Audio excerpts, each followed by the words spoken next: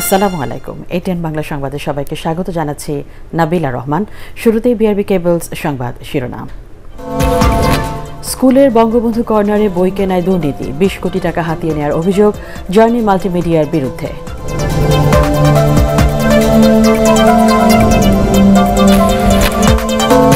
Corona পরীক্ষার report জালিয়াতির মামলায় জেকেজি হেলথ কেয়ারের ডাক্তার সাবরিনা ও স্বামী আরিফ সহ 8 আসামির বিরুদ্ধে অভিযোগ গঠন, সাক্ষ্য গ্রহণ 27 আগস্ট। দেশে করোনায় আক্রান্তের হার কিছুটা কমলেও বেড়েছে মৃত্যু, 24 ঘন্টায় মারা গেছেন 41 জন, শনাক্ত 2868।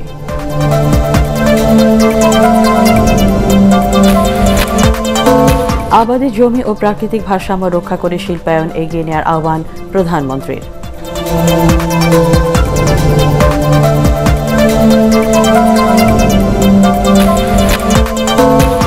এবং মহামারীতে বড় ক্ষতি খাবারের ব্যবসায়, হোটেল রেস্তোরাঁয় বেচাকেনা নেই, বেকার শ্রমিকরা।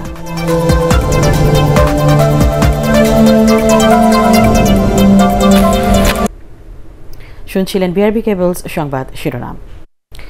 সরকারের বই সরকারই কিনছে, মাঝে 20 কোটি টাকা হাতিয়ে নিচ্ছে জার্নি মাল্টিমিডিয়া নামের একটি প্রতিষ্ঠান। মুক্তিযুদ্ধ বিষয়ক মন্ত্রণালয় ও কারা অধিদপ্তরের দুটি বই নিজেদের নামে চালিয়ে দিয়েছে প্রতিষ্ঠানটি। এমন দুর্নীতি হয়েছে বঙ্গবন্ধু কর্নারের জন্য বই কেনায়, আছে আরও অভিযোগ। এটিএন বাংলার অনুসন্ধানে বেরিয়ে এসেছে এসব তথ্য। মাহবুব কবির চপলের রিপোর্ট।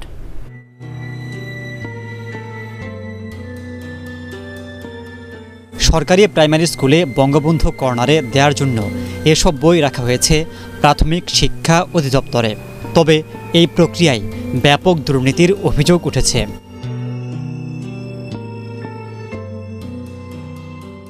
মুক্তিযুদ্ধ, বঙ্গবন্ধু ও তার পরিবারকে নিয়ে লেখা 39টি সিরিজের বই কেনার অনুমোদন দেয় প্রাথমিক শিক্ষা মন্ত্রণালয়, কিন্তু কেনা হয়েছে 8টি, যেখানে স্থান পেয়েছে নাজমুল হোসেন নামের এক ব্যক্তির 2 প্রকাশনা সংস্থার 3টি বই, আছে বঙ্গবন্ধুর লেখা একটি বই, প্রধানমন্ত্রীর 2টি, প্রাথমিক শিক্ষা প্রতিমন্ত্রী ও তোফাজ্জল হোসেন মিয়ার 1টি করে বই। বঙ্গবন্ধুর কারাবাসের 3053 দিন বইটির সম্পাদক হিসেবে নাম দেয়া হয়েছে নাজমুল হোসেনের, আর প্রকাশনা সংস্থা জার্নি মাল্টিমিডিয়া। অথচ বইটি কারা অধিদপ্তরের, কর্তৃপক্ষকে না জানিয়ে তা ছাপানো হয়েছে। সাথে একটা ডিও লেটার দিয়েছিলেন তাকে, তবে কারা অধিদপ্তরে এই ধরনের কোনো রেকর্ড আইনে সংরক্ষিত নেই, কারা অধিদপ্তর অবগত ছিল না। তাদের সাথে কথা বলে এটা মানে কি করা হয় বা কি করা যায় সে সিদ্ধান্ত। বঙ্গবন্ধু মানে স্বাধীনতা নামের বইটির প্রকাশনা সংস্থার নাম দেয়া হয়েছে জার্নি মাল্টিমিডিয়া, অথচ এটি মুক্তিযুদ্ধ বিষয়ক মন্ত্রণালয়ের বই। 3 বার পরিবর্তন করা হয়েছে গবেষক ও প্রকাশকের নাম। মন্ত্রীর নির্দেশে গত 3 জুন বইটি জার্নি মাল্টিমিডিয়ার নামে ছাপানোর অনুমতি দেওয়া হয় বলে জানিয়েছেন এই কর্মকর্তা। জার্নি পাবলিশার্স মাননীয় মন্ত্রী মহোদয়ের কাছে অ্যাপ্লিকেশন করছে, মাননীয় মন্ত্রী মহোদয় বলছেন হ্যাঁ ছাপানো এবং বিতরণে অনুমতি দেওয়া যায়। আমরা সেই আলোকে ফাইল ফিডব্যাক দিয়েছি, এবার মাননীয় মন্ত্রী মহোদয় অ্যাপ্রুভ করার পর আমরা চেক দিয়েছি। বই দুটির টাকা পাওয়ার কথা কারা অধিদপ্তর, মুক্তিযুদ্ধ বিষয়ক মন্ত্রণালয় ও লেখকের, তা না হয়ে টাকা পাচ্ছেন নাজমুল। এতে জালিয়াতির শিকার হয়েছেন বলে অভিযোগ করেন এই লেখক। মন্ত্রণালয় কিংবা অধিদপ্তর বা এর সঙ্গে যারা জড়িত কেউ কোনোভাবেই এই বিষয়টা আমাকে জানায় নাই। আমি হঠাৎ করে জানতে পারলাম যে বইয়ের প্রথম প্রকাশে সম্পাদক হিসেবে আমার নাম এবং আমার মেধাস্বত্ব বা অন্যান্য অধিকার যেভাবে সংরক্ষিত ছিল, এটার পরবর্তী প্রকাশ বা সাম্প্রতিক এই যে প্রকাশনাটা হচ্ছে তার মধ্যে আমার সেই অধিকার সংরক্ষিত নাই। আমি আমার অধিকার ফিরে পেতে চাই এবং তার জন্য যথাযথ আইনি ব্যবস্থা নেওয়ার জন্য আমি প্রস্তুত। বঙ্গবন্ধু কর্নারে বই কেনার জন্য 130 কোটি টাকা বরাদ্দ থাকলেও প্রথম ধাপে কেনা হচ্ছে 30 কোটি টাকার বই। সেখানে নাজমুলের 3টি বইয়ের বিল এসেছে 20 কোটি টাকা, দামও ধরা হয়েছে কয়েক গুণ। তিনি একটি বেসরকারি টেলিভিশনের সাংবাদিক বলে জানা গেছে। বই নির্বাচনে যে জাতীয় কমিটি আছে তার বেশিরভাগ সদস্যই জানিয়েছেন তাদের মতামত নেওয়া হয়নি। আমি কোনো মিটিংয়ে যাইনি, আমি জানি না, আমি কোনো চিঠিপত্র পাইনি। জানা থাকলে তো ভালোই হইতো, যা চলতেছে অন্তত বুঝতে পারতাম যে ভালো মন্দ কিছু একটা বলতে পারতাম। এ বিষয়ে প্রাথমিক শিক্ষা অধিদপ্তর ও মন্ত্রণালয়ের কেউ কথা বলতে রাজি হননি। মাহবুব কবির চপল, ATN বাংলা, ঢাকা। করোনা পরীক্ষার রিপোর্ট জালিয়াতির মামলায় জেকেজি হেলথ কেয়ারের চেয়ারম্যান ডাক্তার সাবরিনা আরিফ চৌধুরী ও তার স্বামী আরিফুল হক চৌধুরী সহ ৮ আসামির বিরুদ্ধে অভিযোগ গঠন করেছে আদালত। ঢাকা মহানগর হাকিম শরাফুজ্জামান আনসারী এই অভিযোগ গঠন করেন। আর এর মধ্য দিয়ে শুরু হলো আনুষ্ঠানিক বিচার কাজ। রিপোর্ট করছেন হুমায়ুন চিশতি। বহুল আলোচিত করোনা পরীক্ষার রিপোর্ট জালিয়াতির মামলার প্রধান আসামি জেকেজি হেলথ কেয়ারের চেয়ারম্যান ডাক্তার সাবরিনা আরিফ ও তার স্বামী আরিফুল হক চৌধুরী সহ ৮ জনকে বৃহস্পতিবার আদালতে হাজির করে পুলিশ। তাদের উপস্থিতিতে অভিযোগ গঠনের শুনানিতে অংশ নেন রাষ্ট্র ও আসামি পক্ষের আইনজীবীরা। অভিযোগ গঠনের পক্ষে যুক্তি তুলে ধরে ঢাকা মহানগর পাবলিক প্রসিকিউটর আব্দুল্লাহ আবু আদালতে বক্তব্য রাখেন।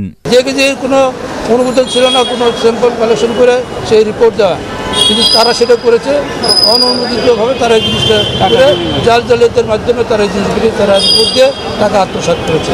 যারা সাক্ষী দিয়েছে তারা প্রত্যেকেই এই আসামিদের নাম বলেছে এবং তারা ঘটনার সম্পৃক্ত আছে এই কথাগুলো বলেছে এবং এটা প্রাথমিকভাবে প্রমাণিত হয়েছে বলেই তাদের বিরুদ্ধে আজকে চার্জ গঠন হয়েছে। যারা অপরাধ করেছে তাদের জন্য সর্বোচ্চ শাস্তি হয় সে ব্যবস্থা আমরা করব।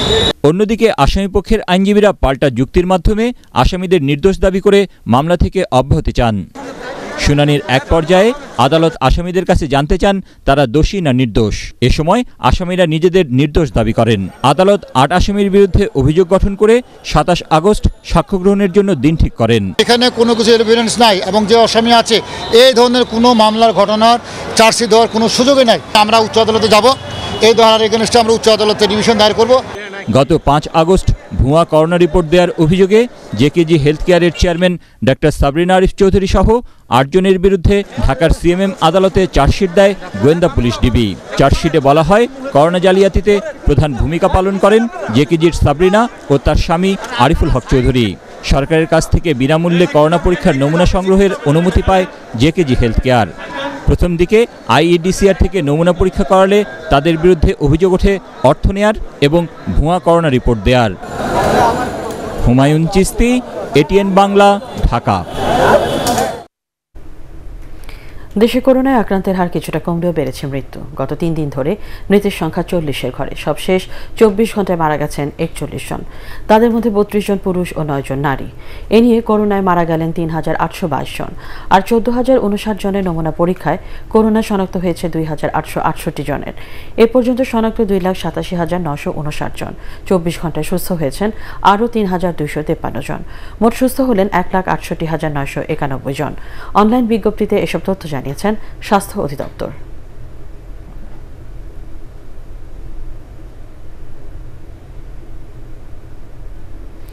বিদেশি বিনিয়োগ আকৃষ্ট করতে কর্মকর্তাদের আরও তৎপর হওয়ার তাগিদ দিয়েছেন প্রধানমন্ত্রী শেখ হাসিনা। গণভবনে অর্থনৈতিক অঞ্চল উন্নয়ন কর্তৃপক্ষ বেজার সভায় তিনি কৃষি জমি রক্ষা করে শিল্পায়নের মাধ্যমে জনগণের কর্মসংস্থান ও খাদ্য নিরাপত্তা নিশ্চিতের নির্দেশ দেন। বিস্তারিত আপেল মাহমুদের রিপোর্টে। গণভবন থেকে ভিডিও কনফারেন্সে বাংলাদেশ অর্থনৈতিক অঞ্চল উন্নয়ন কর্তৃপক্ষ বেজার গভর্নিং বোর্ডের সভায় যুক্ত হন প্রধানমন্ত্রী শেখ হাসিনা। সভায় জনসংখ্যা বৃদ্ধির কারণে খাদ্য নিরাপত্তার গুরুত্ব তুলে ধরেন প্রধানমন্ত্রী। শিল্পায়ন করতে গিয়ে ফসলি জমির যেন ক্ষতি না হয় সেদিকে লক্ষ্য রাখার নির্দেশও দেন তিনি। সকল জনসংখ্যার খাদ্য নিরাপত্তা আমাদের নিশ্চিত করতে হবে। খাদ্য নিরাপত্তা নিশ্চিত করতে হলে আমাদের যেমন কৃষি জমি রক্ষা করতে হবে, আবার প্রকৃতির সাথে আমরা যাতে চলতে পারি, কারণ বাংলাদেশের একটা ডেল্টা, এটা আমাদের মাথায় রাখতে হবে। কাজে আমাদের এই প্রাকৃতিক ভারসাম্য রক্ষা করা এটাও একান্তভাবে অপরিহার্য। দেশব্যাপী বিশেষ অর্থনৈতিক অঞ্চলের মাধ্যমে বেকারত্ব দূর করতে সরকারের পরিকল্পনা তুলে ধরেন প্রধানমন্ত্রী। জনগোষ্ঠী তাদের কর্মসংস্থান আমাদের লক্ষ্য। আরেকটি বিষয় হচ্ছে আমাদের বিভিন্ন অঞ্চলে বিভিন্ন ধরনের পণ্য উৎপাদন হয়। এই কৃষি পণ্যগুলি যেন কাঁচামাল হিসেবে আমরা ব্যবহার করতে পারি, অর্থাৎ কৃষি পণ্য প্রক্রিয়াজাত শিল্প বা খাদ্য প্রক্রিয়াজাত শিল্প, এটাও আমাদের জন্য প্রয়োজন। তো এরকম সার্বিক বিষয়গুলি বিবেচনা করে আমরা সমগ্র বাংলাদেশেই বিশেষ অর্থনৈতিক অঞ্চল গড়ে তোলার পদক্ষেপ আমরা নিয়েছি। পাশাপাশি শিল্পায়ন করা, আর শিল্পায়নের ক্ষেত্রে আমরা দেশি বিদেশি বিনিয়োগকে আকৃষ্ট করা। দেশ যেন সামনে এগিয়ে যেতে না পারে সেজন্য বিরোধী শক্তি একাধিকবার কূটকৌশল পরিচালনা করেছে বলেও অভিযোগ করেন সরকার প্রধান। Apple Mahmud, ATN Bangla, Dhaka. Corona সংক্রমণের শুরু থেকেই কঠোরভাবে লকডাউন বাস্তবায়ন করা হয়েছে কক্সবাজারের রোহিঙ্গা ক্যাম্পে। তাই দেশের সবচেয়ে ঘিঞ্জি বসতি হওয়ার পরও ভয়াল এ ভাইরাসের সংক্রমণ খুব একটা নেই সেখানে, এমন দাবি করেছেন সরকারের শরণার্থী ত্রাণ ও প্রত্যাবাসন কমিশনার মোহাম্মদ মাহবুব আলম তালুকদার।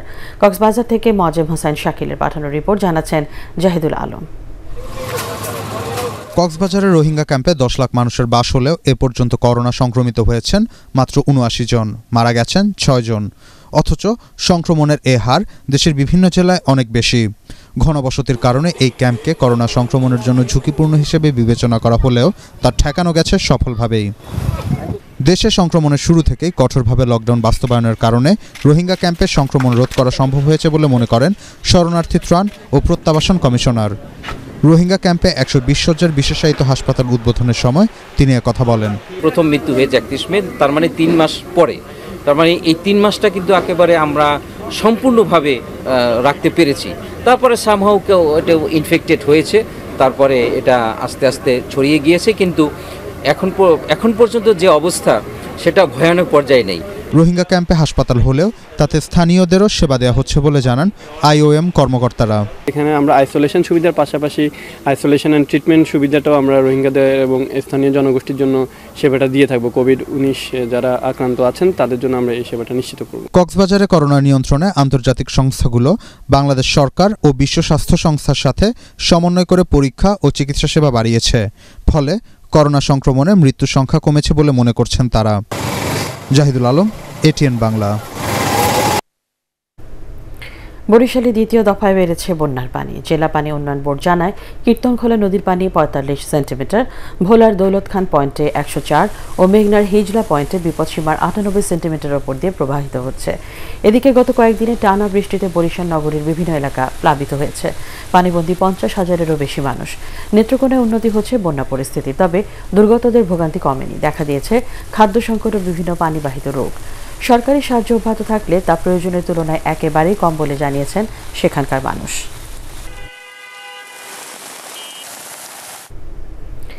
জাতীয় পরিচয়পত্র নিয়ে ট্রেন ভ্রমণের বাধ্যতামূলক সিদ্ধান্ত শিথিল করেছে রেলপথ মন্ত্রণালয়। একটি জাতীয় পরিচয়পত্র দিয়ে পরিবারের সর্বোচ্চ 4 জনের টিকিট ক্রয় ও ভ্রমণ করা যাবে। মন্ত্রণালয়ের পাঠানো প্রেস বিজ্ঞপ্তিতে এ তথ্য জানানো হয়। 13 আগস্ট বাংলাদেশ রেলওয়ের প্রেস বিজ্ঞপ্তিতে ট্রেনে যাত্রীদের জাতীয় পরিচয়পত্র সহ ভ্রমণের কথা বলা হয়, কিন্তু বর্তমানে যাত্রীদের যাতায়াতের সুবিধার্থে জাতীয় পরিচয়পত্র বাধ্যতামূলক রাখার বিষয়টি শিথিল করা হয়েছে।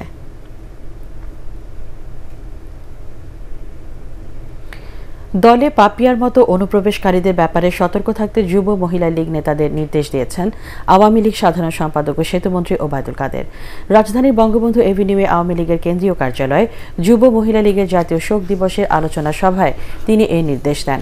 বঙ্গবন্ধুকে সপরিবারে হত্যার মধ্য দিয়ে স্বাধীনতা বিরোধী চক্র মনে করেছিল এদেশ থেকে স্বাধীনতার চেতনা পুরোপুরি ধ্বংস হয়ে যাবে।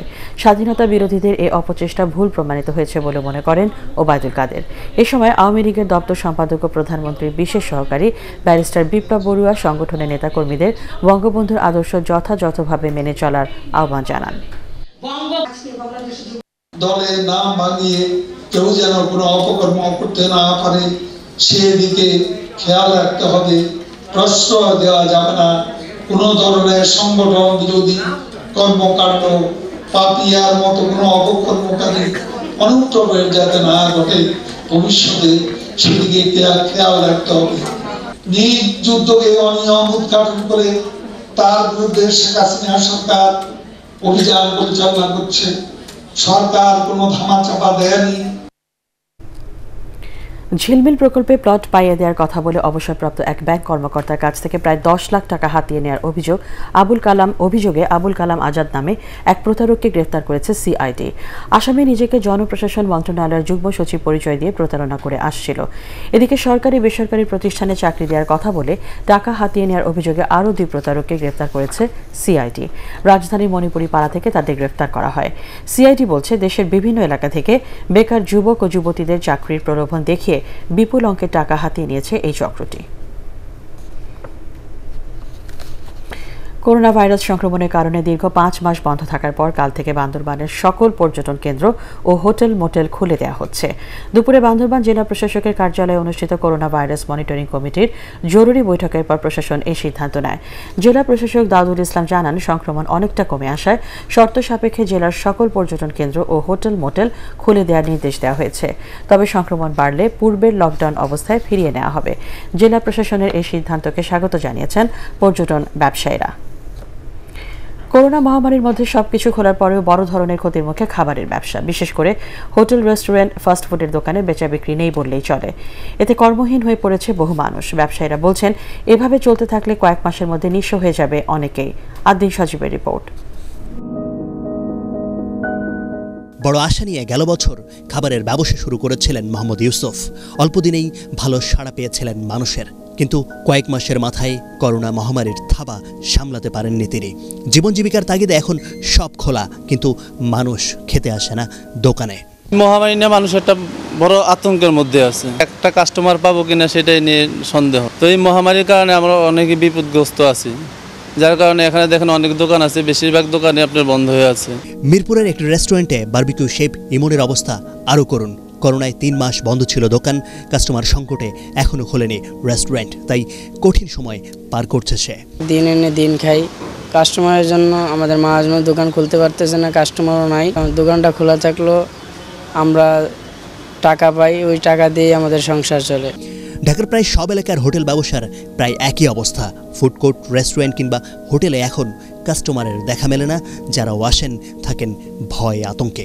5-6 মাস আমরা ঘরে বসে থাকতে হয়েছে, তারপর আমরা জব করতে পারি নাই, ফ্যামিলিভাবে অনেক আসলে আর্থিক অনেক ক্ষতি হয়েছে। আগে মোটামুটি সেল ভালো ছিল, লোকজন আসতো, এখন করোনার পরে লোকজন কমে গেছে, দিনের বেলা একজন লোকও আসে না। এই ক্ষতিটার আমরা এটা ভবিষ্যৎ বলতে পারবো না, মানুষ কখন ব্যাক করে। আমাদের এই ব্যবসাটা কাম ব্যাক করতে আরও 2-3 বছর সময় লাগবে।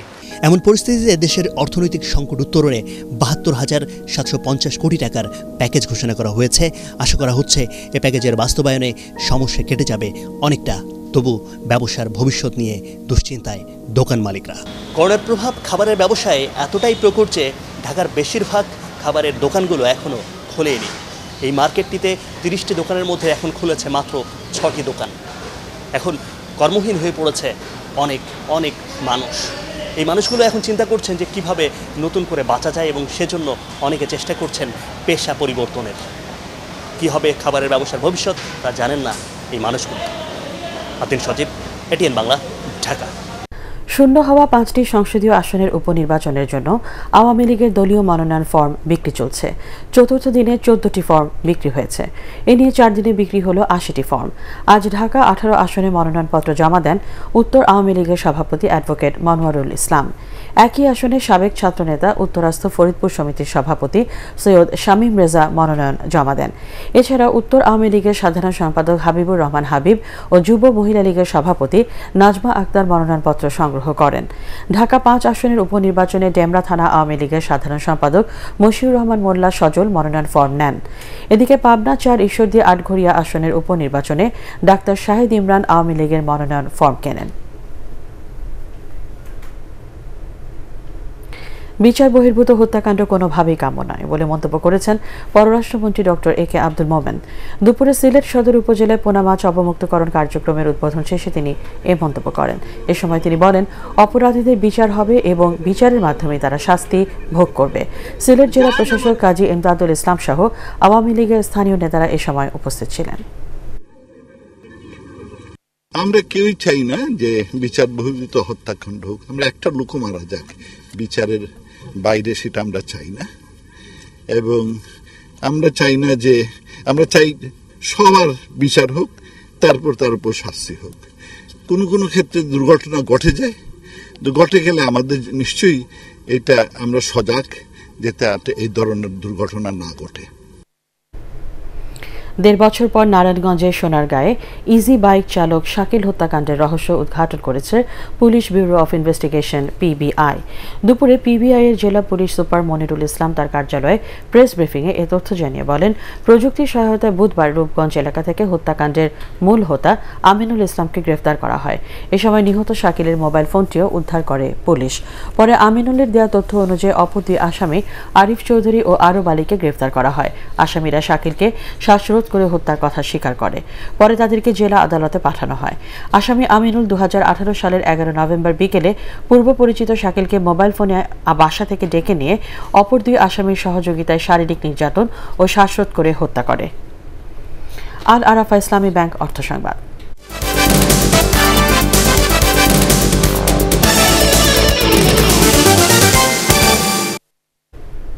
5 মাস পর স্বাভাবিক কার্যক্রমে ফিরেছে দেশের ব্যাংক ও আর্থিক প্রতিষ্ঠানগুলো।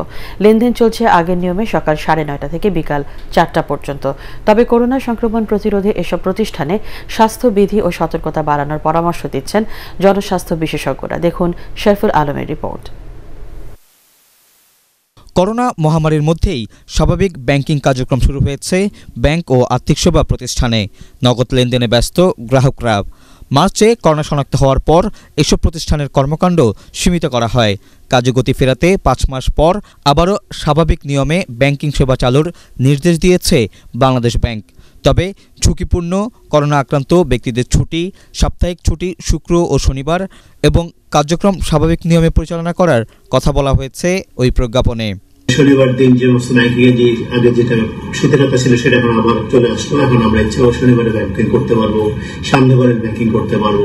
ব্যাংকিং গুলোর জন্য এখন অনেক গুরুত্বপূর্ণ হলো যে আমরা কিভাবে গ্রাহক পর্যায়ে সাথে ব্যক্তির সংযোগ না ঘটিয়ে আমরা সরাসরি শাখায় না গিয়ে আমরা ব্যাংকিং কার্যক্রমকে উৎসাহিত করতে পারি। স্বাস্থ্যবিধি মানতে ব্যাংকগুলোতে সচেতনতা কার্যক্রম থাকলেও তা অনেকাংশেই মানছেন না গ্রাহকরা।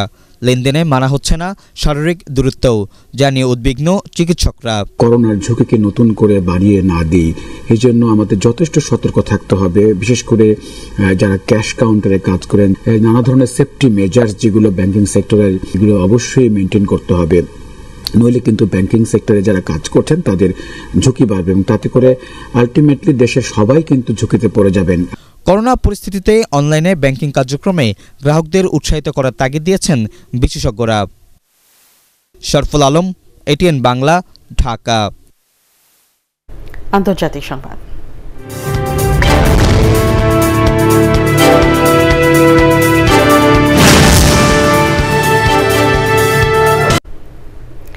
রাশিয়ার বিরোধী দলীয় নেতা অ্যালেক্সেই নাভালনির শরীরে বিষ প্রয়োগের খবর নিয়ে তোলপাড় বিশ্ব গণমাধ্যম।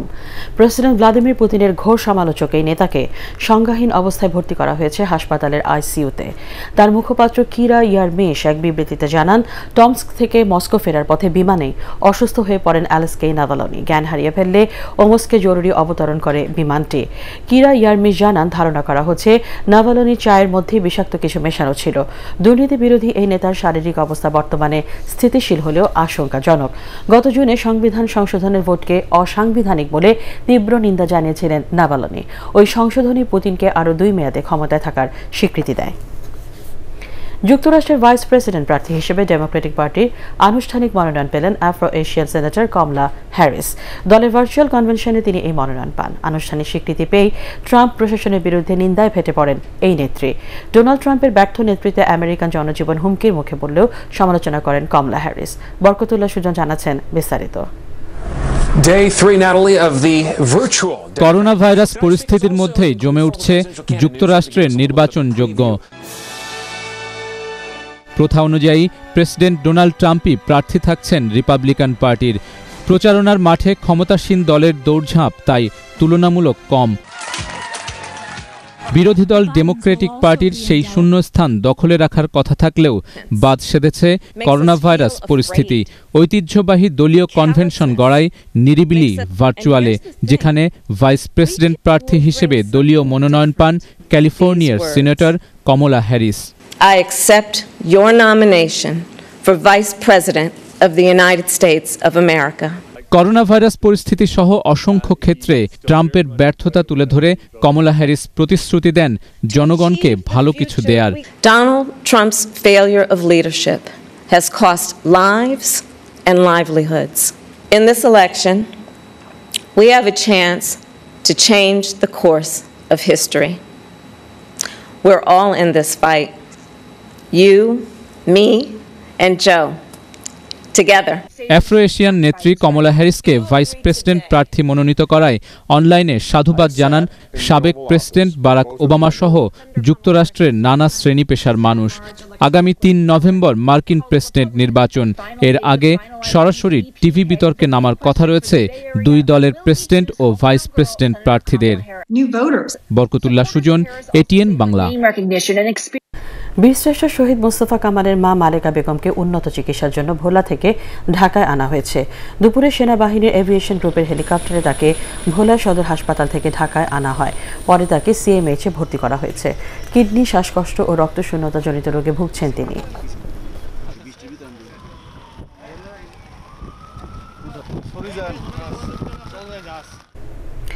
জাতির জনক বঙ্গবন্ধু শেখ মুজিবুর রহমানের স্বপ্নের সোনার বাংলা করতে সবাইকে যার যার দায়িত্ব নিষ্ঠার সাথে পালনের তাগিদ দিয়েছেন স্থানীয় সরকার মন্ত্রী তাজুল ইসলাম।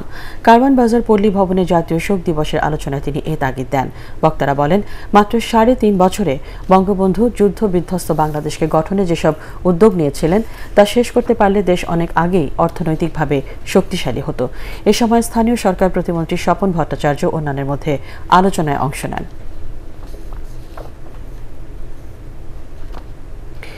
সাভারের আশুলিয়ার একটি পোশাক কারখানার মালামাল লুটের ঘটনায় মুন্সিগঞ্জের গজারিয়া উপজেলা ছাত্রলীগের সাধারণ সম্পাদক আহমেদ রুবেলকে আটক করেছে পুলিশ।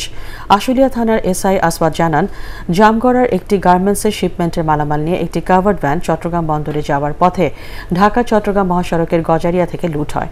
এ ঘটনায় মামলা হলে ভ্যানের চালক ও হেলপারকে আটক করে পুলিশ। পরে তাদের তথ্যের ভিত্তিতে গজারিয়া থেকে লুট হওয়া মালামাল সহ আহমেদ রুবেলকে আটক করা হয়। বিদেশে পালিয়ে থাকা বঙ্গবন্ধুর খুনিদের দেশে ফিরিয়ে এনে শাস্তি কার্যকর ও 21 আগস্ট গ্রেনেডে হামলার মূল পরিকল্পনাকারীদের কঠোর শাস্তির দাবি জানিয়েছে বঙ্গবন্ধু একাডেমি। রাজধানীতে জাতীয় প্রেস ক্লাবের সামনে এ দাবিতে মানববন্ধন করেন তারা। এছাড়া হাইকোর্টের কদম ফোয়ারা মোড়ে 21 আগস্টের মূল পরিকল্পনাকারী বিএনপির ভারপ্রাপ্ত চেয়ারম্যান তারেক রহমানের ফাঁসির দাবিতে মানববন্ধন করেছে mayor Mohammad Hanif Memorial foundation. এতে গ্রেনেড হামলায় নিহতদের স্বজন ও আহতরা উপস্থিত ছিলেন। পার্টেক্স খেলার খবর।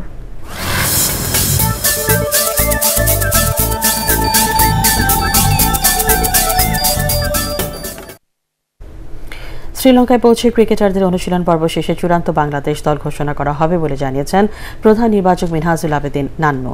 তবে শ্রীলঙ্কার বিপক্ষে দল গঠনে খেলোয়াড়দের অভিজ্ঞতাকেই প্রাধান্য দেওয়া হবে বলেও জানান তিনি। এদিকে বিসিবি পরিচালক নাইমুর রহমান দুর্জয় মনে করেন, ক্রিকেটাররা দীর্ঘদিন মাঠের বাইরে থাকায় সফরটা বেশ চ্যালেঞ্জিং হবে। মমিনুর রিপনের রিপোর্ট। করোনা ভাইরাসের কারণে দীর্ঘ সময় মাঠের বাইরেই কাটিয়েছেন বাংলাদেশের ক্রিকেটাররা।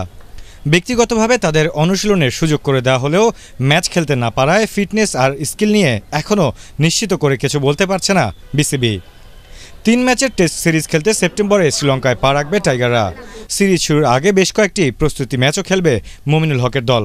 সেখানকার পারফরমেন্স বিচার বিশ্লেষণ করেই চূড়ান্ত দল ঘোষণা করবে বিসিবি।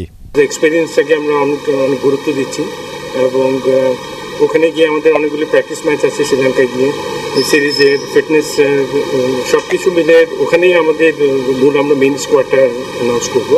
তারপর একটা প্রিলিমিনারি স্কোয়াডে শ্রীলঙ্কা যাবে। তো সবকিছু ওখানকার training সেশনটা is very important. Bangladesh জাতীয় দলের সাথে শ্রীলঙ্কা সফর করবে হাই পারফরম্যান্স দলও। তবে এইচপি দল নির্বাচনে আরও বেশি কৌশলী হতে চায় বিসিবি। দীর্ঘদিন পর মাঠে ফিরছে ক্রিকেটাররা, তাও আবার বিদেশের মাটিতে। বিসিবির পরিচালক নাইমুর রহমান দুর্জয় মনে করেন, দুই দলের জন্যই সফরটা বেশ কঠিনই হবে। যেহেতু অন্যান্য দেশ বিশেষ করে ইংল্যান্ড শুরু করছে, চালিয়ে যাচ্ছে, তো ওই প্রোটোকলটা ফলো করে যদি আমরাও আমাদের খেলাটা চালাতে পারি, এটা তো প্লেয়ারদের জন্য, কারণ বেশি দিন আর কতদিন বসে থাকবে, খেলাটা শুরু করারও তো একটা প্রয়োজনীয়তা আছে। তো সেই ক্ষেত্রে আমি মনে করি এটা একটা ভালো অপশন। চাপ, চ্যালেঞ্জ সবকিছুই থাকবে। জাতীয় দলের পুলে থাকা ৩৮ ক্রিকেটারকে নিয়ে প্রাথমিক দল ঘোষণা করবে বিসিবি। করোনাকালীন এই সময়ে সফরের আগে ক্রিকেটারদের একাধিকবার নমুনা পরীক্ষা করা হবে বলেও জানিয়েছে cricket board. Mominur Ripon, ATN Bangla, Dhaka. প্রায় ৩ বছর পর সাফ অনূর্ধ্ব ১৫ নারী ফুটবল চ্যাম্পিয়নশিপে শিরোপাজয়ী বাংলাদেশ দলের বাকি ৫ জন সদস্যকে সংবর্ধনা দিয়েছে জনতা ব্যাংক লিমিটেড। অবশ্য ২০১৭ সালে ডিসেম্বরে অপরাজিত চ্যাম্পিয়ন হওয়ায় দলের ১৮ ফুটবলারকে ২০১৮ সালে ১৩ সেপ্টেম্বর সংবর্ধনা দিয়েছিল ব্যাংক কর্তৃপক্ষ।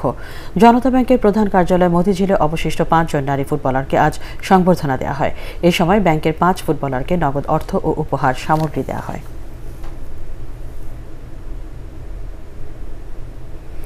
অলিম্পিক লিওকে ৩-০ গোলে হারিয়ে উয়েফা চ্যাম্পিয়ন্স লিগের ফাইনালে উঠল বায়ার্ন মিউনিখ। শিরোপা লড়াই আগামী রোববার ১১ বার ফাইনালে ওঠা বায়ার্নের প্রতিপক্ষ নেইমার এমবাপ্পেদের পিএসজি। পর্তুগালের লিসবনে খেলার ১৮ মিনিটে বক্সের ১৮ গজ দূর থেকে সের্জি গেনব্রি দারুণ এক গোলে লিড এনে দেন বায়ার্ন শিবিরে। ৩৪ মিনিটে গেনব্রি দলকে ২-০ ব্যবধানে এগিয়ে দেন। বিরতি থেকে ফিরে দুই দলের আক্রমণ পাল্টা আক্রমণে জমে ওঠে খেলা। নির্ধারিত সময় ২ মিনিট আগে রবার্ট লিওন্ডস্কি বায়ার্নের ৩-০ গোলে জয় নিশ্চিত করেন। চলতি মৌসুমে এটি লিওন্ডস্কির ৫৫তম গোল। শেষ করার আগে বিআরবি কেবলস সংবাদ শিরোনাম জানিয়ে দিচ্ছি আরেকবার। স্কুলের বঙ্গবন্ধু কর্নারে বই কেনায় দুর্নীতি, ২০ কোটি টাকা হাতিয়ে নেওয়ার অভিযোগ জার্নি মাল্টিমিডিয়ার বিরুদ্ধে।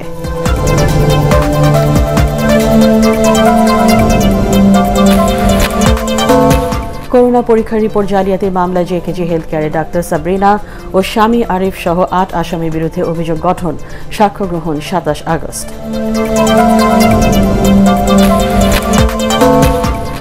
দেশে করোনায় আক্রান্তের হার কিছুটা কমলেও বেড়েছে মৃত্যু, ২৪ ঘন্টায় মারা গেছে ৪১ জন, শনাক্ত ২,৮৬৮।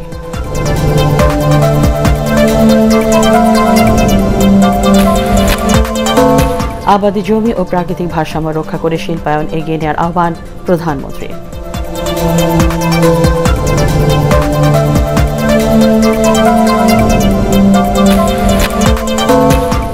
এবং মহামারীতে বড় ক্ষতি খাবারের ব্যবসায়, হোটেল রেস্তোরাঁয় বেচাকেনা নেই, বেকার শ্রমিকরা।